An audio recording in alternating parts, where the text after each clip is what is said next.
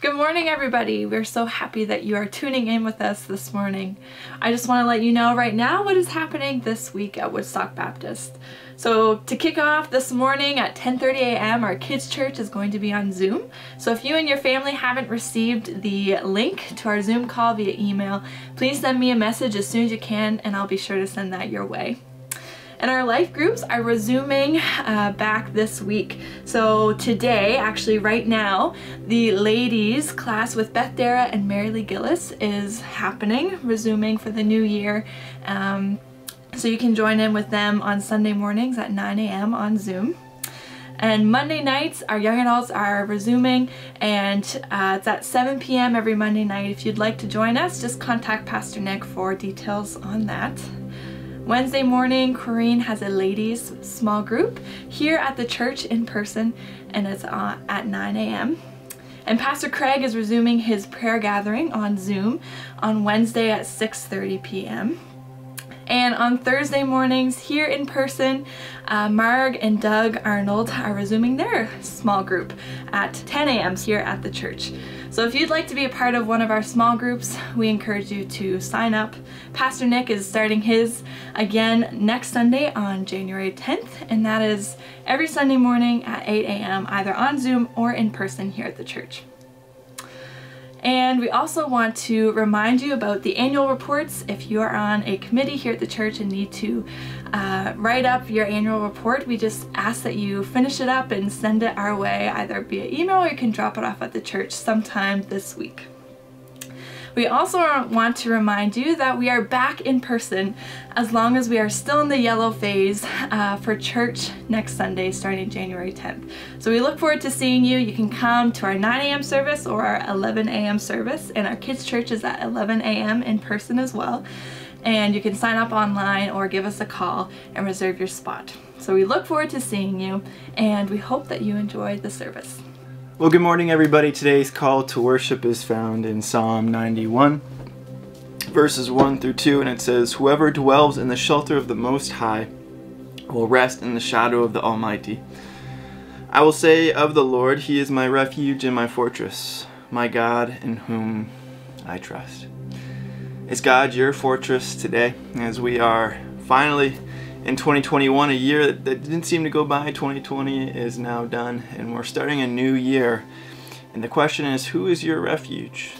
It's a question I think we need to ask ourselves a lot this new year. And my prayer and hope this morning is that you say that God is your refuge, in whom you trust. Let us pray. Heavenly Father, as we just prepare our hearts for worship this morning, guide our way, guide our hearts. Let us sing these songs of praise to you, Father, with a heart that just longs to be with you. Father, as we are just ending the Christmas season and just really getting started in the new year, we just ask for your guidance and as we take the first steps of the next year together as a church community and as individuals. And so, Father, as we worship today, help us see where you want us in our lives. Help us see what you want us to do with this year, and guide our way as we worship you as a church community from this point on. In Jesus' name, amen. Good morning and welcome to our service for this morning. Welcome and Happy New Year. And we pray that this year brings you all the blessings that God can bestow upon you. We're going to start out as we have been before with a Christmas carol. So will you join us wherever you are in singing What Child Is This?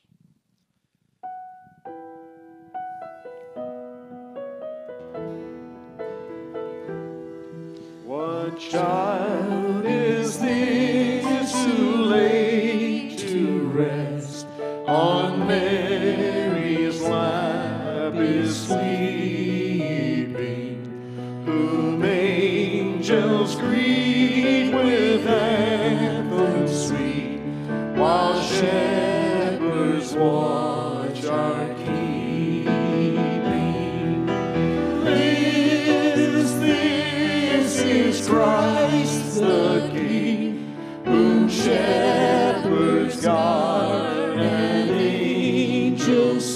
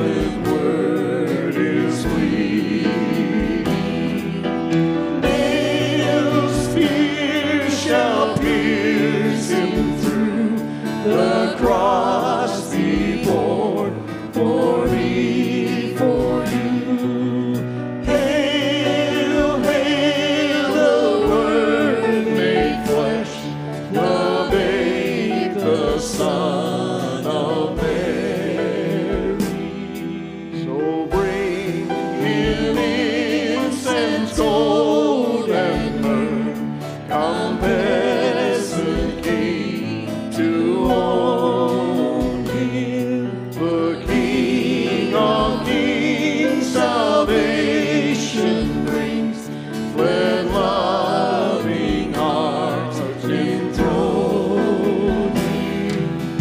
Praise, praise the Son on high, the Virgin sings her lullaby. Joy, joy, for Christ is born, the babe, the Son of Mary.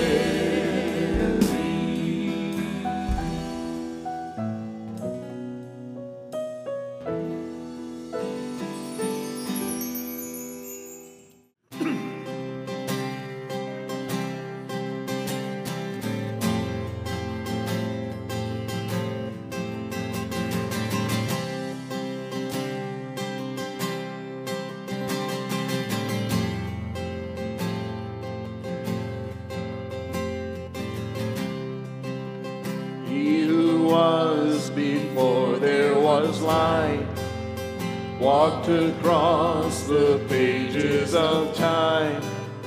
He who made every living thing, behold him. He who heard humanity's cry, left his throne to wake as a child. He became like the least of us.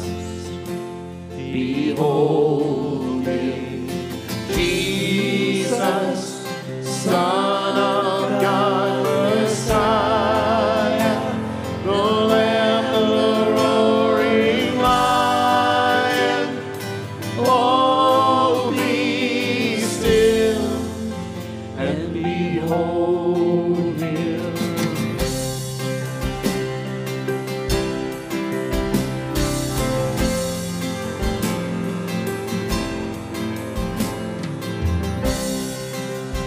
He who died with sinners and saints, healed the blind, the lost, and the lame. Even now he is in our midst. Behold him.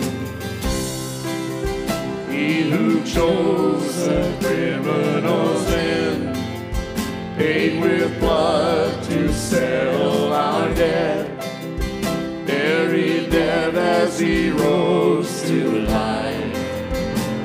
Behold him, Jesus, Son of God, Messiah, the Lamb, the roaring Lion. Oh, be still and behold him, Jesus, Alpha and Omega.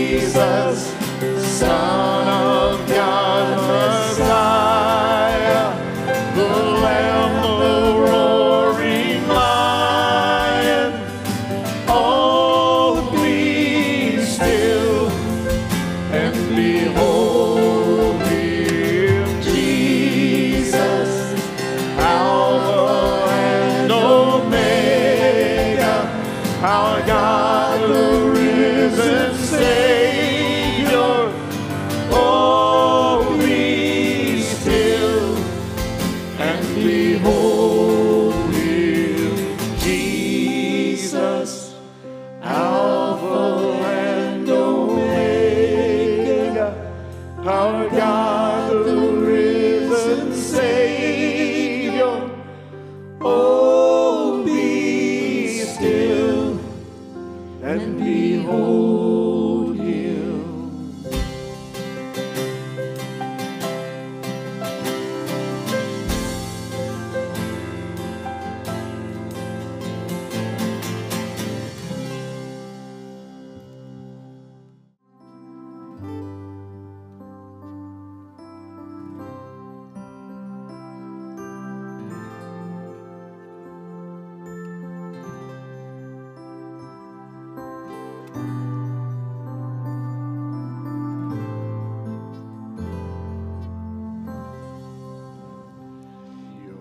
Grace will never be forgot, your mercy all my life will be my soul's forever song, my story and my life.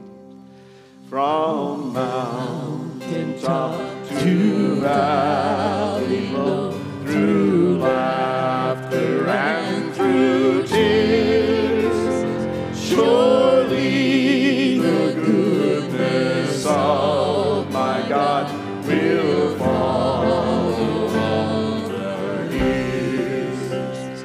For all that you have done for us, for every battle won, we'll raise a song to bless your heart for all that you have done. In all our failures and regrets, you've always led us home. Redemption's arms has raised us up, our triumph in the storm.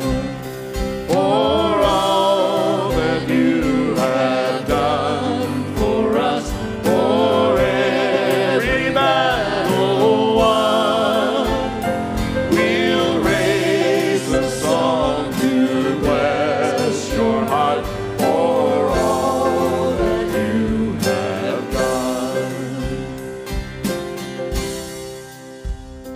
In unity we'll stand as one, as family we'll go, shoulder to shoulder, hand in hand, into the great unknown. For all that you have done for us, for every battle won, we'll raise a song to bless your heart for all that you have done. For all that you have done for us, for every battle won, we'll raise a song to bless your heart for all that you have done.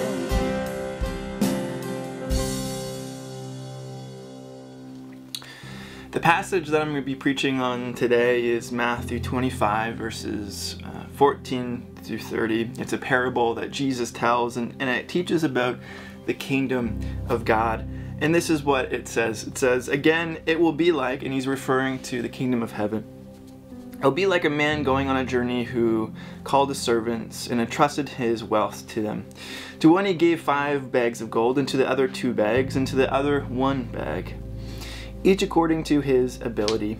And then he went on his journey. The man who had received 5 bags of gold went at once and put his money to work and gained 5 bags more. So also the one who with 2 bags of gold gained 2 bags. But the one who had received 1 bag went off, dug a hole in the ground, and hid his master's money. And after a long time, the master of those servants returned to settle accounts with them. And the man who had received 5 bags of gold brought the other 5 and said, Master, you entrusted me with 5 bags of gold. See, I've gained 5 more. In verse 21, it says, his master replied, well done, good and faithful servant. You have been faithful with a few things, and I'll put you in charge of many things. Come and share your master's happiness.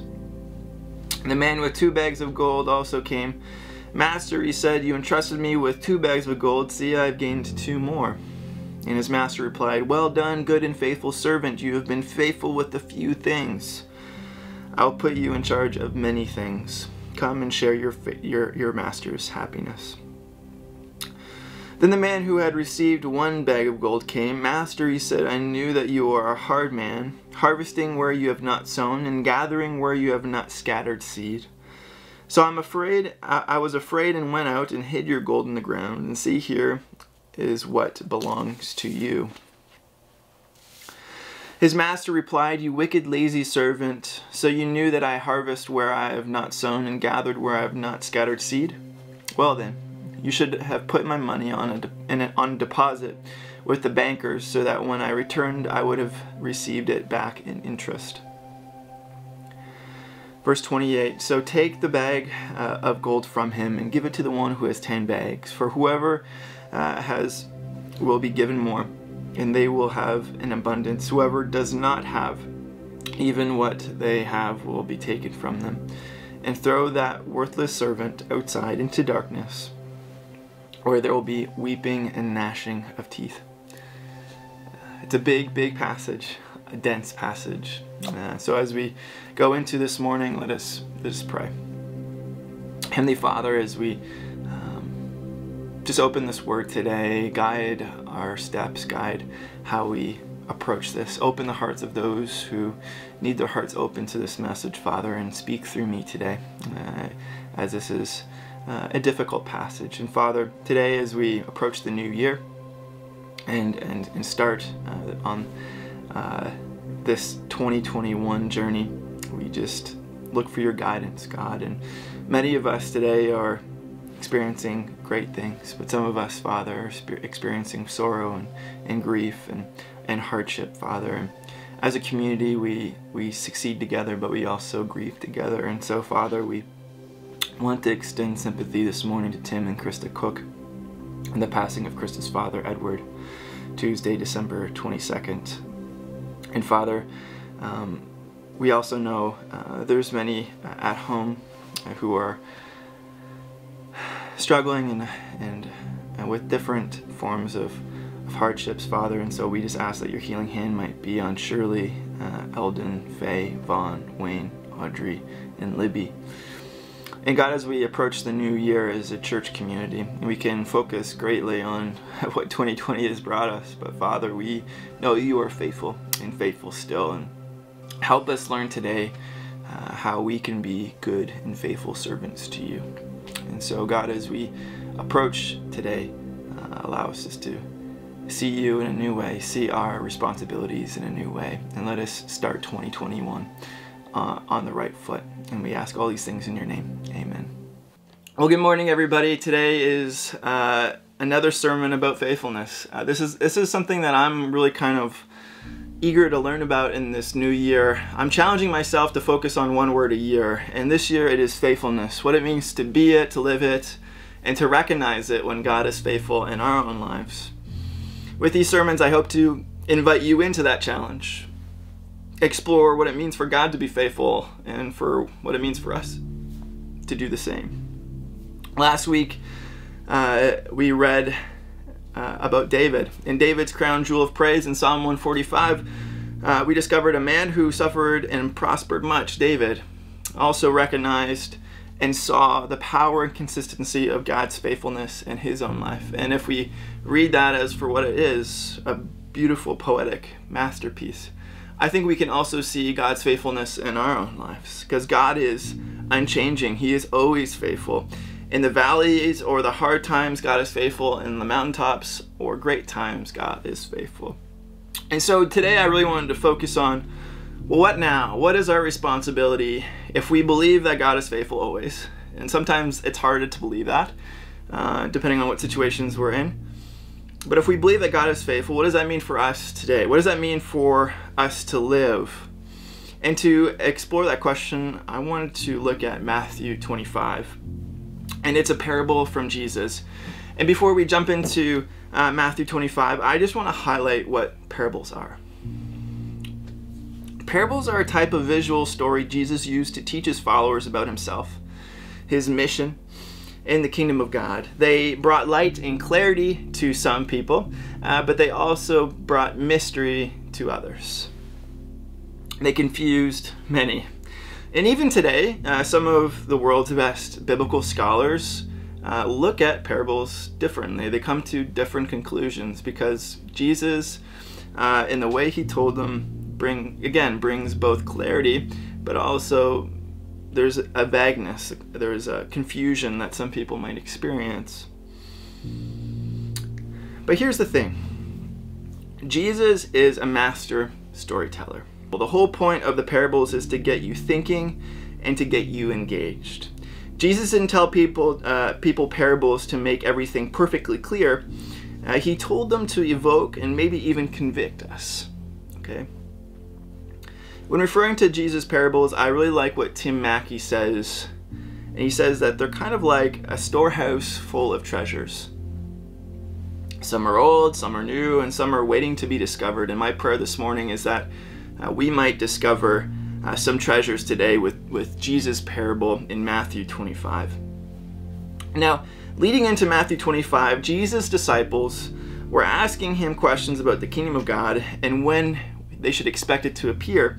And Jesus didn't really answer that question, and he instead told a bunch of parables. And one of these parables is found in verse 14. And to teach this morning, I'm going to break it up into different sections. So the first part is the introduction, and it's found in verse 14 through 18. It says, "Again, the kingdom of heaven will be like a man going on a journey, who called his servants and entrusted his wealth to them. To one he gave 5 bags of gold, to another 2 bags, and to another 1 bag, each according to his ability. And then he went on his journey, and the man who received 5 bags of gold went at once and put his money to work and gained 5 bags more. So also the one who with 2 bags of gold gained 2 more. But the man who received 1 bag went off, dug a hole in the ground, and hid his master's money." We have, in the story, we're aware of the characters. We have 1 master, right? We have 3 servants, and we have 3 piles of gold. And in some Bibles, describe these piles of gold as talents. So 1 talent, 5 talents, 2 talents. But in my translation, and maybe some of yours, it might say bags of gold. Now, the point isn't to know exactly how much these bags are worth, but what we should know is that they're almost an unreachable amount of wealth that the master is bestowing on his servants. And to kind of give you an idea, a talent is approximately, but not fully equal to 20 years of labor. And so for the first person, the first servant, the master gives basically a lifetime of work, a lifetime of salary. And whoever this master is, we know one thing for sure, is that he has much wealth, and he puts a lot of trust into his servants as he's leaving his whole wealth behind as he goes away for a time being. So the other thing is that the question is, what is distinguished between the amounts given? Like what makes this person different than this person to get 5 or 2 or 1 bags of gold? And this passage answers that question for us, and it says it's all because of the ability of the servants. The master is given according to his ability, or to the servant's ability.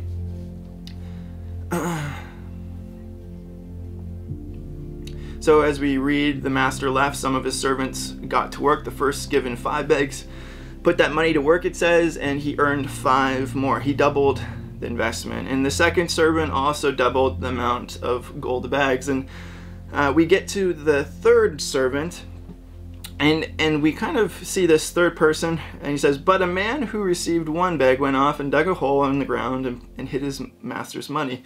Without reading any further, maybe some of us might be sympathetic to this third person. Maybe some of us handle our money the same way. We hide it under a mattress or do something similar. It's a lot of money. Remember, 1 bag of gold in this context is still quite a lot of money. It's a small fortune. And so this last servant, maybe some of us can be sympathetic to, digs a hole and hides the master's money there. So we're kind of left on a cliffhanger. The master goes for an undetermined period of time, and then he comes back. And we get a picture of 2 faithful servants. We already know the success they acquired, but we have yet to see the master's response. In verse 19, we get it. And it says, after a long time, the master of those servants returned and settled accounts with them. The one who received 5 bags of gold brought the other 5. Master, he said, you entrusted me with 5 bags of gold. See, I have gained 5 more. His master replied, well done, good and faithful servant. You have been faithful with a few things. Now, I want you to keep in mind the master's response. Well done, good and faithful servant. You have been faithful with a few things. So the master thinks that this massive fortune is a few things. And I'll put in your charge many things. Come and share in your master's happiness. And the man with 2 bags of gold also came, and the master, he said, you entrusted me with 2 bags of gold, and see, I've gained 2 more.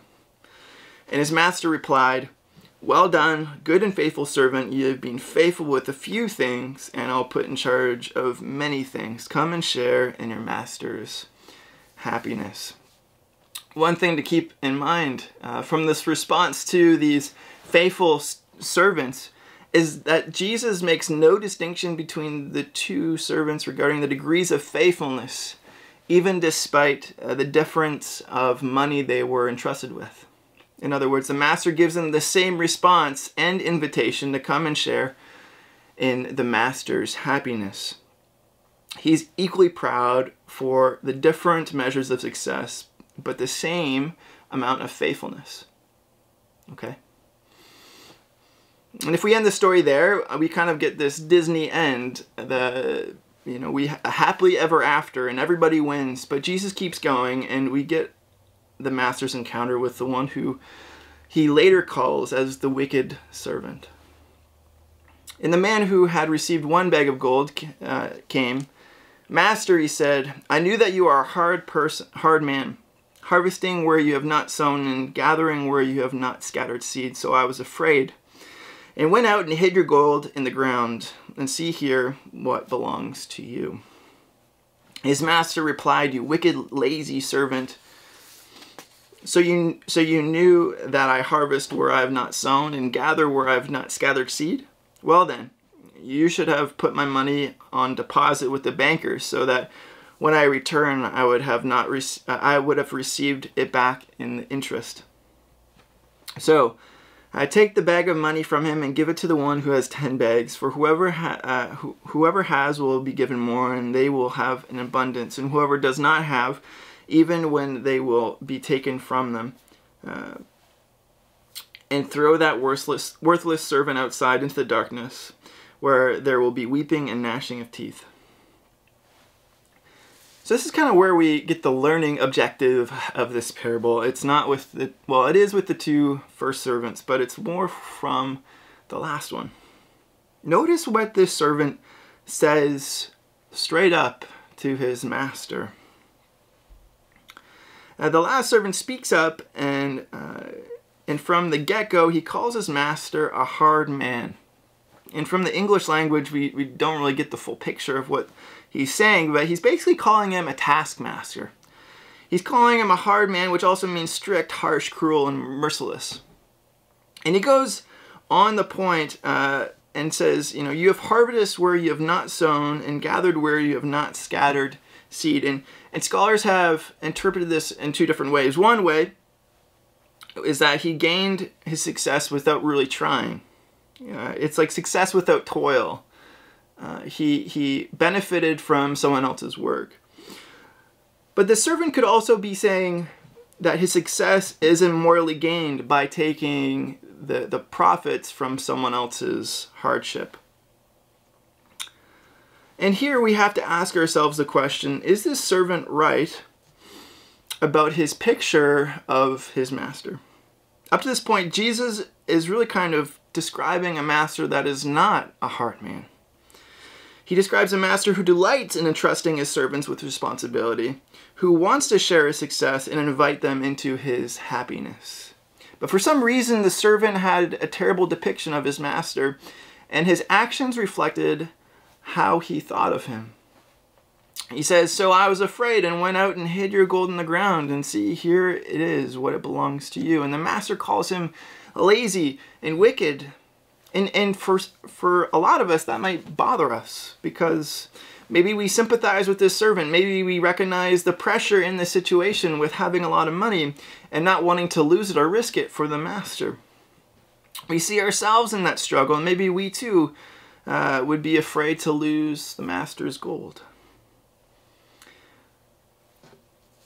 But how does the master respond? He says, well then, you know, you chose the worst thing ever to do. If you didn't want to do anything with the money, you could have put it in the bank and I could have made interest off it. And he continues, so take the bag of gold. He's talking to maybe his handler or someone else in the room or around them, saying, so take the bag of gold from him and give it to the one who has 10 bags. For whoever will be given more, and they will have abundance, and whoever does not have even what they have will be taken from them. And they throw the worthless servant outside into the darkness, where there will be weeping and gnashing of teeth. All we know at this point is that he has a story in mind about the master that is not that does not bear any relationship with the reality of what's happening in this story. And he knows he is a hard working person, but what he fails to see is that the master wants to share success and share the hard work. He wants to share success and joy with his people, with his servants.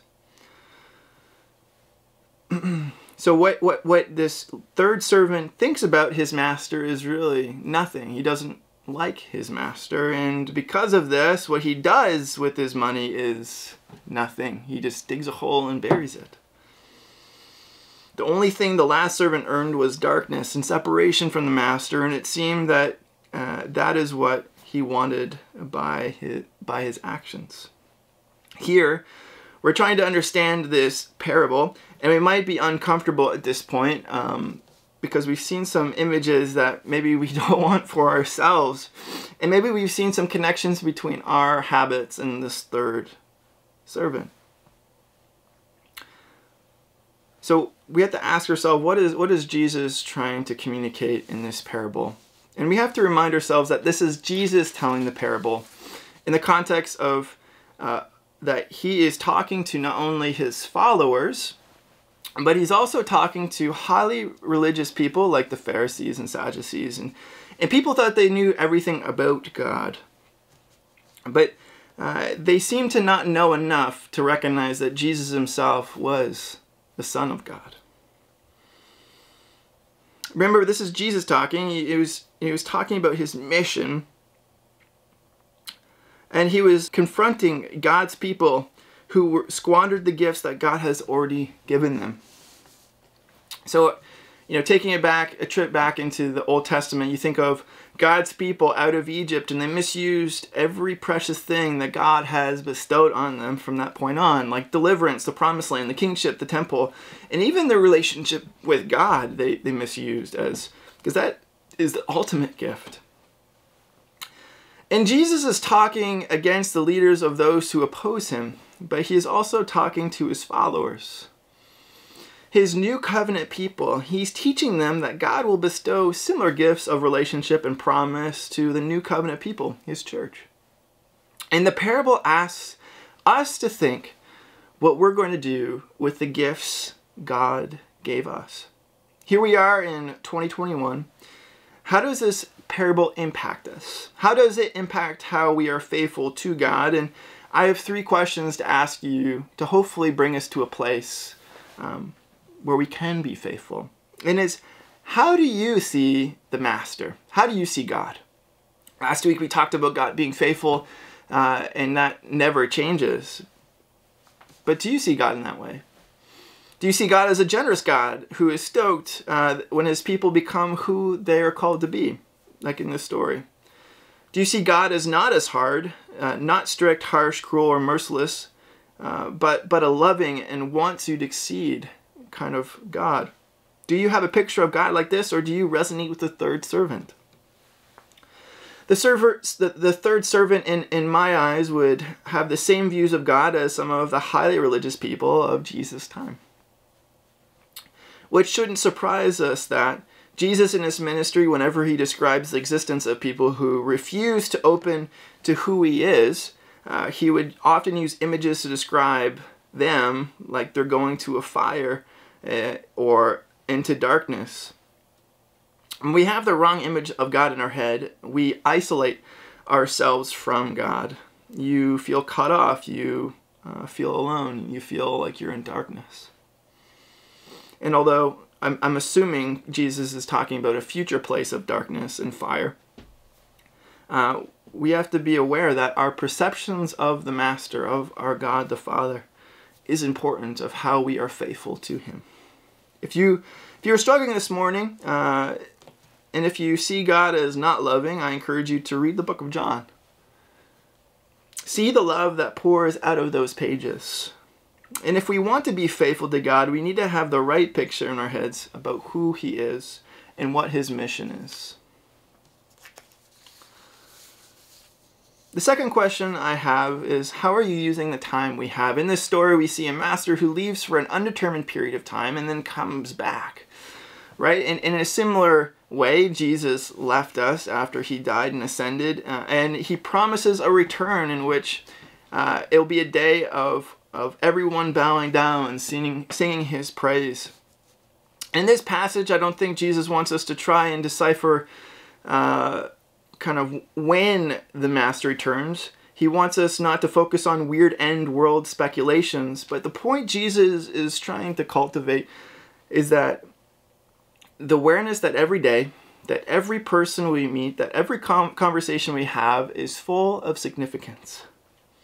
There is a meaning and value in the time that we have now. Each day is a gift. It is significant. And a step to faithfulness is seeing the Master in his true way, but it's also understanding the value of every second he gives us to do his will. Okay? So 2 things. How do you see the Master, and how are you using the time that he's given us? And the third, and I think one of the most important things, is how do you plan to use the gifts that he has given us? This is a story about a master who leaves his wealth behind for his servants to use. And God does a similar thing when Jesus leaves. God has given us all gifts, each different, but all have a part to play in the body of Christ. And I'm not sure if this story is about financial gain at all. But the point I think Jesus is trying to make is that the gifts that God bestows on us, that leaves for us to use, are just as valuable, if not more valuable, than the 5 talent bags of gold. Right? Getting rich was never Jesus' focus, but it was helping the low, the needy, the sick. And if Jesus was not talking about a massive sum of money that he left behind, what kind of gifts did God give us? When Jesus ascended, he left us the Holy Spirit, more valuable than any earthly treasure. And in John 16:7, he says, "But very truly I tell you, it is for your good that I'm going away. Unless I go away, the advocate will not come to you." And the advocate is the Holy Spirit. But if I go, I will send him to you. And when he comes, he'll prove the world to be wrong about sin and righteousness and judgment. And maybe you're new to the relationship with God, and maybe you're new to how the Holy Spirit impacts us. But with the Holy Spirit, we have the fruit of the Spirit, which means we have the fruit of love, joy, peace, forbearance, kindness, goodness, and faithfulness, gentleness, and self-control. And we gain this fruit by growing our relationship with God, right? Growing the fruit in our lives. But we're also aware that the Holy Spirit brings certain gifts. And it says in 1 Corinthians 12, 4 through 6, that it says, there are different kinds of gifts, but the same Spirit distributes them. There are different kinds of service, but the same Lord. There are different kinds of workings, but in all of them and in every one, it is the same God at work. So we in this passage we read about wisdom, knowledge, faith, healing, miraculous powers, and the list goes on. And it says in verse 11, all these are works. All these are the work of the one and the same Spirit, and he distributes them to each person just as he determines. So the same thing in this passage, which talks about this master leaves 5, 2, and 1 bags of gold. He does it to their ability, and in the same way, the master, God the Father, bestows gifts through the Holy Spirit, and however way he determines. But I want you to notice this one thing, okay? The gifts that we receive by God, earthly or spiritual, and especially through the Holy Spirit, they are priceless gifts, and the gifts he bestows on us are fully wasted. There's no point to having them at all if we bury them. And what is the point of having a message of wisdom, knowledge, or faith when we don't share it with someone else? What if, in the situation of this parable, if we had the gift of wisdom, and the gift of wisdom is for us to share a message of wisdom to someone who needs it, right? What is the point of having that message of wisdom if we are like the third servant and buries it in the ground? We need to be servants of God, faithful servants of God, who learn to use the gifts that God has given us. Not that it brings blessing to us, but it brings blessing to others. Because we have been giving something, we're asked by Christ to bless others, to love God and to love our neighbor. The wicked person does nothing with the gifts of the master. So I ask you, and I humbly pray for you, that you do not bury the gifts that God has given you. In other words, with the right view of God and seeing the time we have as important and valuable, we are faithful to God by using our gifts that he has given us to bless others. For God says, the one who's faithful of the little things brings greater privilege and responsibility, but poor faithfulness leads to losing even that one has. This new year in 2021, think through what God has given you. The time he has bestowed on us to enjoy and bless others. Think about his faithfulness. The Master is faithful. He wants us to share in his success, and he wants to bless us so that we can bless others. God has a massive plan for your life. God wants to bestow more and more on you and bless you with his love and peace and freedom. So I encourage us to look at this passage for what it is, the story that should maybe impact us, maybe think about our own lives. And let us look at 2021 as an opportunity to see it as a time to see the Master for who he truly is. Let us see it as a time of significant time and value, that each day is significant and valuable to do God's will. And let us use the gifts that God has given us, not for our own gain, but for the gain of others and for God himself. That is the whole point. These gifts do nothing if we hoard it for ourselves. They do everything if we share them with the people around us. So let's do that in 2021. Let us love God and let us love our neighbors. Heavenly Father, as we close today's sermon, we just ask for your help. This is a big task. Sometimes we are scared to use the gifts that you've given us. Sometimes we see the need for help, but we don't step up to the plate to help others. And God, allow us to be brave enough to do that this year. Allow us just to see where you're moving and help us move alongside you in 2021. Let us not be fearful as the third servant said he was, but let us be brave and faithful, because you are a loving God who is there always for us and who is there to pick us up when we fall. And God, we just ask that we might be reminded of that every day. Let us be reminded of how each day is significant. Let's be reminded of the gifts that you've given us, and let's be reminded each day that you are a faithful God who loves us and has done so much for us just to get to know you and have a relationship with you. And so, Father, as we end today, allow us just to be faithful servants for you. Allow you to call on us. Good job, my good and faithful servants. We love you, God, and we ask all these things in your name. Amen. Oh, come, let us adore him. Oh, come, let us adore him.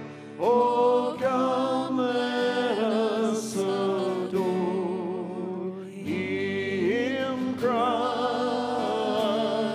the Lord. For you alone are worthy.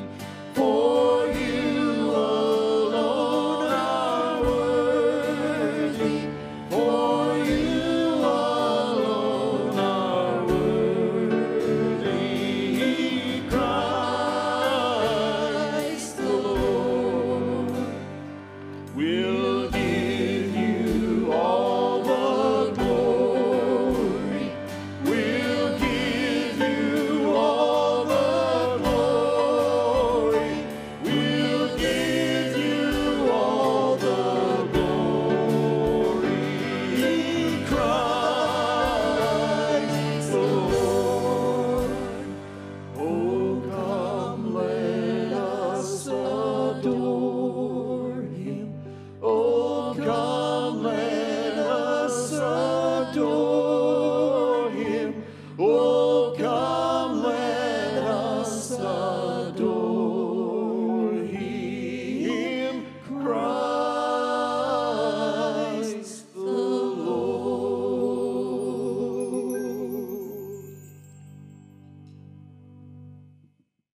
Well, Pastor Nick has just talked to us about how God is faithful.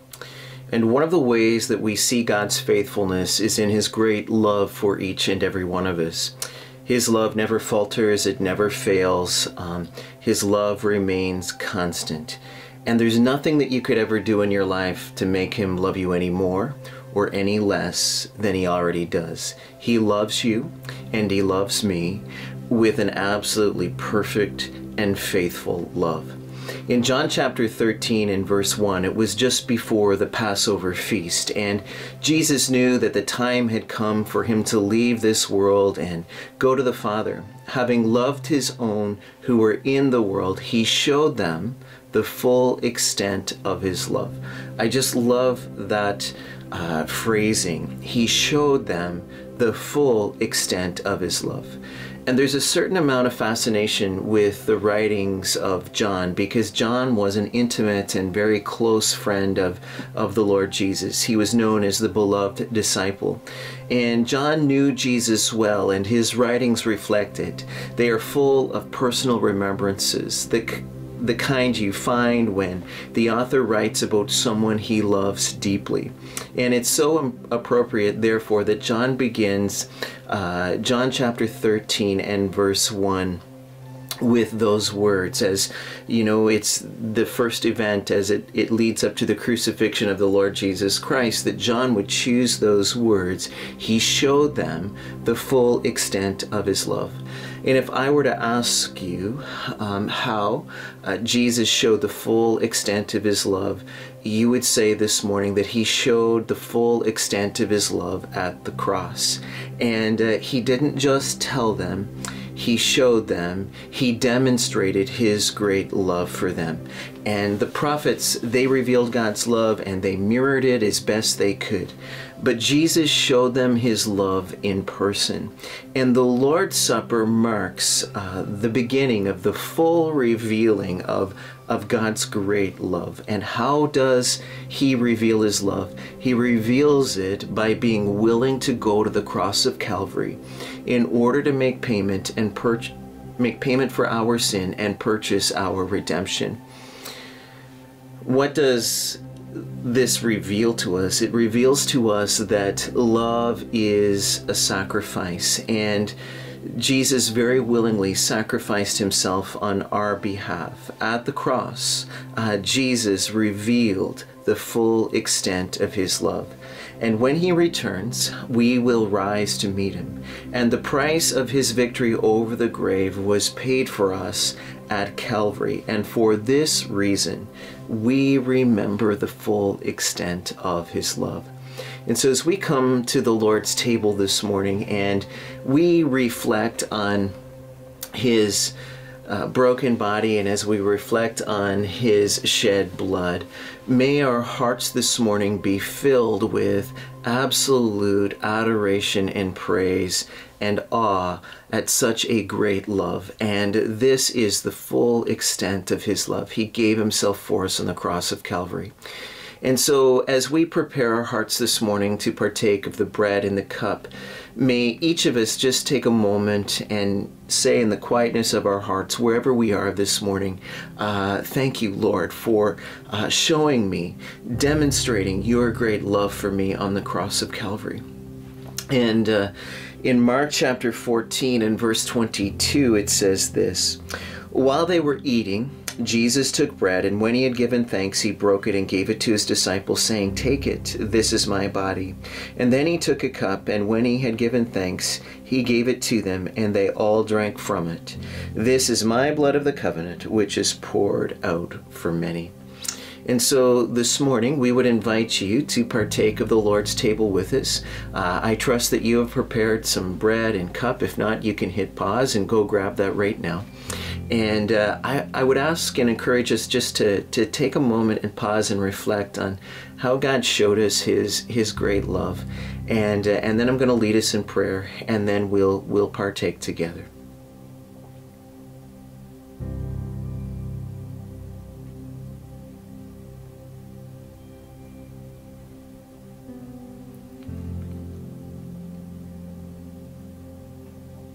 Father, we thank you this morning for your great love. We're thankful that you showed us the full extent of your love. We're thankful that you humbled yourself and you willingly gave yourself for us on the cross of Calvary. And we're thankful for your broken body and your shed blood. And we're thankful for the wonderful redemption that we all can experience and enjoy by receiving that free gift you gave us. And so, Lord, help us just to draw near to you and help us to be near your heart today. In Jesus' name, amen. And so it says, while they were eating, Jesus took bread, and when he had given thanks, he broke it, and he gave it to his disciples, saying, "Take it, this is my body, which is broken for you." Let us partake together.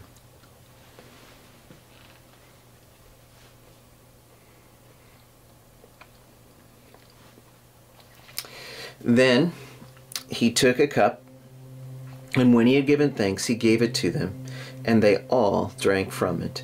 "This is my blood of the covenant, which is poured out for many." Let us partake together.